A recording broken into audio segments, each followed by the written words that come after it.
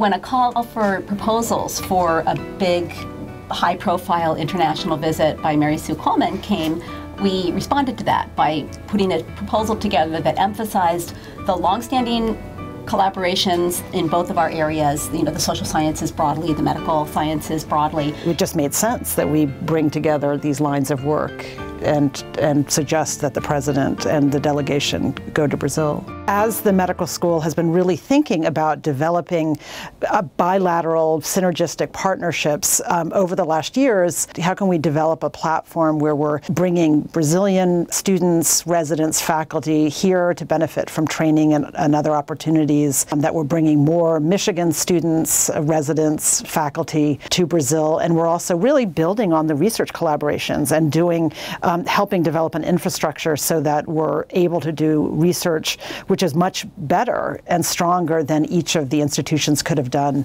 on their own. So some of the longer standing collaborations have been with some of our clinical and basic science researchers. A good example is that the University of Michigan has one of the main centers for treating and trying to understand adrenal cancer. The University of Sao Paulo is also a leading center for trying to understand adrenal cancer.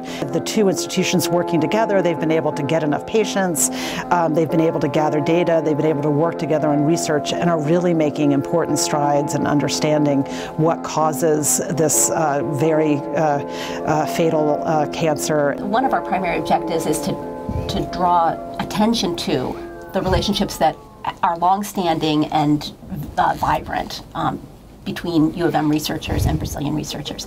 And then secondly, we're hoping that the visit by President Coleman will, by drawing attention to those collaborations, will encourage collaborators to continue and to expand the collaboration that they're doing, the work that they're doing. And then thirdly, we hope to identify areas of potential collaboration that we're presently unaware of. I'll be in touch with historians at the State University at Unicamp, for example, and I'll ask them, oh, I have a colleague who works in natural resources, you have colleagues there, and they not only have colleagues, they have a whole center for the studies of sustainability, and then they got in touch with each other, and there's a lot of sort of excitement. I think it's really a wonderful case of synergy, that there are things that we can offer them, but there's a lot that we can learn from Brazil. And I think that makes it especially exciting. That I think Michigan, throughout all of our collaborations, we want to be the best partner.